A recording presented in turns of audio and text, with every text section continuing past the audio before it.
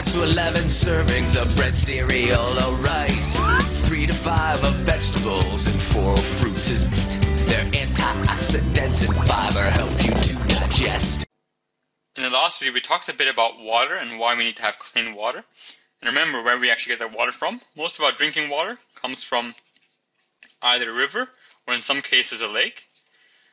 And from there, it will be transported from the river or lake via these different types of tubes.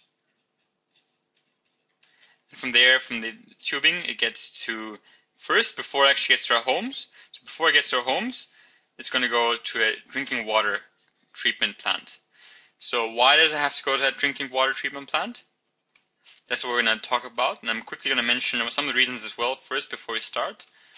And I mentioned earlier that the river itself, even though it's quite clean, and obviously the water itself in most cases is quite clean, there can be some soil which might come into the water through erosion, for example.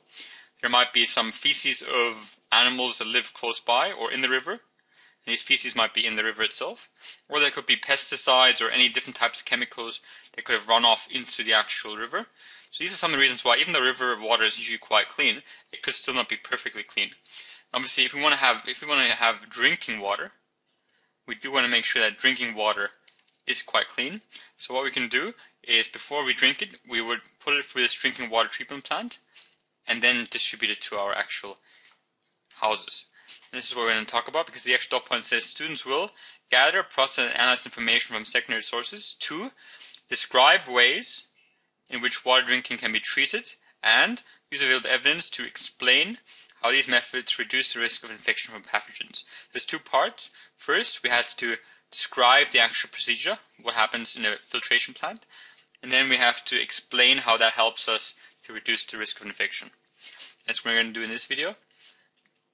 This is this treatment plant, and again there's two parts. First we have to talk about how it works, outline the procedure, and then and the second part is how that actually helps us to reduce the risk of infection. So again, I mentioned earlier that water itself is usually stored at a dam, but then from there it goes through these pipes, and it will travel through these pipes to the actual plant itself. So these were the pipes. And now we're at this step, so we're about to actually enter the plant, and I'll start with the first part. So it says the first part of the plant, we add a coagulation agent. So coagulant added. And the question is, what exactly does it do? Well, the coagulation actually makes the actual... So you can imagine there's soil and a bit of bigger particles being suspended in the liquid. But they're being suspended, so they're not actually that solid yet. But we don't have soil particles floating around in our actual water. So what coagulation does, it makes it all come together, it makes it stick together. Just like, when we have, for example, when platelets, when they coagulate, what that happens is they all, they heal a wound, so they all come together and they coagulate. That's what coagulation is. It's just if we have different particles spread out, that means they're going to come together and form a bigger mass. So this coagulating will help do that. But after we've added this coagulation agent, we're going to put it into a flocculation tank. And as you can see, these arrows point in all directions. So what you can imagine is this coagulation will help to bring it together. And by moving it around and around and around and around, what this flocculation tank will do,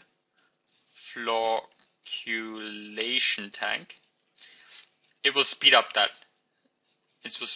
the coagulation process. So it will make sure that the soil itself clumps up. So the soil clumps up, and that's important for the second step, which is that the sludge is collected. So now, after the flocculation tank, we can see that the water, so all the soil here, this is the soil part, has all coagulated, has clumped up. Now we can simply remove it. So we can remove it in the actual thickener, and that is going to be used as compost. But here we're going to talk about what does this sediment sludge collector do. Well, in the sludge collector,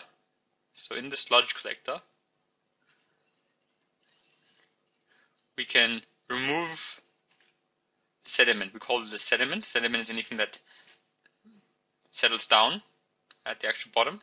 So we remove the sediment. And how is that helpful? How is it helpful in preventing disease? Well, overall, there might be, some crazy stuff in disease. Obviously, we generally don't want to drink soil.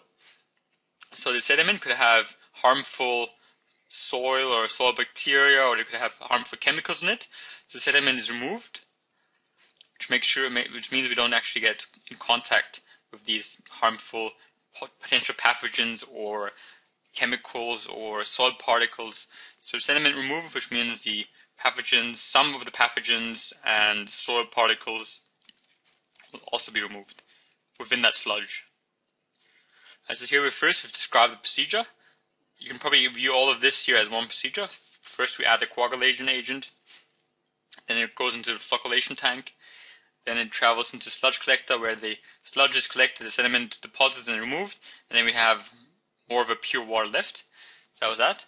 And then it moves through that into the filtration tank. So next part was the filtration tank. And what does the filtration tank do? Well, with the filtration tank, we have all the big stuff. Now the bigger particles have all left, but anything that is too small or it doesn't coagulate out will have still been left. And with the filtration tank, we can make sure that very small particles still get caught. So with a filtration tank, all small particles that are not meant to be there, well, most of them will be, quite a few of them will be caught. So we say filtration tank was how it works. These filters filter out anything it's like a filter net, so anything that's small enough to fit through that filter net will pass to the next level. Anything too big will stay up and be filtered out. How does it help us to reduce the risk of infection? Well, again, there could be some harmful chemicals or bacteria, especially these are usually the protozoa. And these are usually quite big, so they're a bit bigger than bacteria, and they can be filtered out using this filtration. So these protozoa will be filtered out using this filtration device, and that means there's less infection happening. The next step is also really important. The next step is disinfection. So call it disinfection. And what happens is we actually add some chlorine. So majority of plants use chlorine. So they add chlorine. What does this chlorine do?